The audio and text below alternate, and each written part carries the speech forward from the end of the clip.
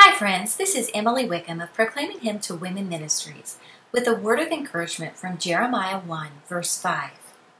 Before I formed you in the womb, I knew you, and before you were born, I consecrated you.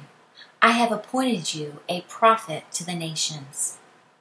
God spoke these words to the prophet Jeremiah thousands of years ago. And it's interesting that Jeremiah immediately resisted what God declared to him. He was not thrilled about this calling that God had placed on his life. He explained to the Lord that he didn't know how to speak, and he talked about how he was a youth. And God just very clearly responded back to him that he would put the words in Jeremiah's mouth, and that's exactly what he did. So I want us to apply this verse to our lives and think for a moment about calling. What has God called each of us to do in service to Him? What has He called us to do that can expand the kingdom of God? How has He uniquely gifted each one of us for His glory? And I can share a little bit of my story just briefly. This was a particular verse that God used to call me into the ministry of writing and speaking for Him. And throughout the years, He has caused this verse to resurface at times when I've been discouraged about my calling. This verse will pop up again, and I find it particularly fascinating that He is calling me to go to Nicaragua in the spring of 2017, because this verse says, I have appointed you a prophet to the nations. So it's really quite wild that He's sending me to another country now to share His word. And that's a God thing. That's something that only He can do. So that's exciting for me, and the calling that God places on each of our lives should be exciting. But honestly, sometimes we can be like Jeremiah. We can be resistant, and we can think of reasons why we're just really not suited for that particular calling. But we need to trust God. We need to trust His wisdom and His sovereignty.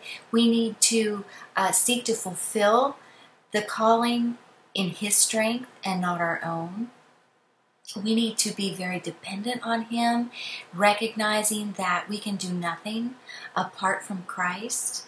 And God has to keep reminding me of the fact that He's called me to do this for His glory. It's not about me at all.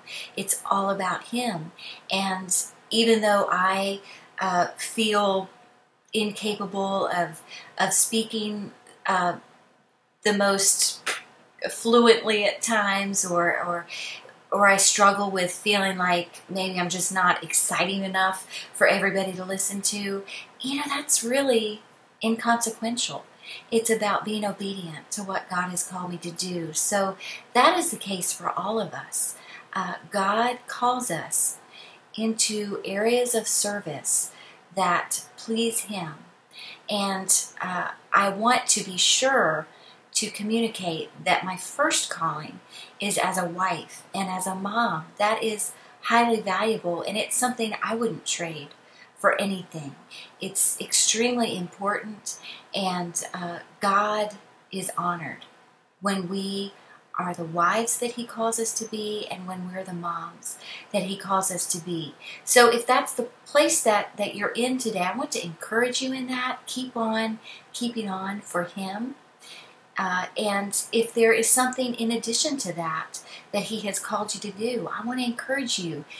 Keep taking one step forward after another.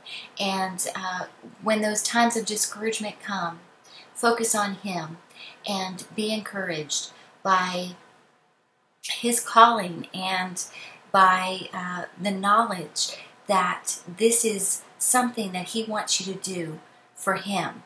He will take care of the details. He will take care of the results. Our responsibility is to be obedient and to have faith and to do what we do for His glory.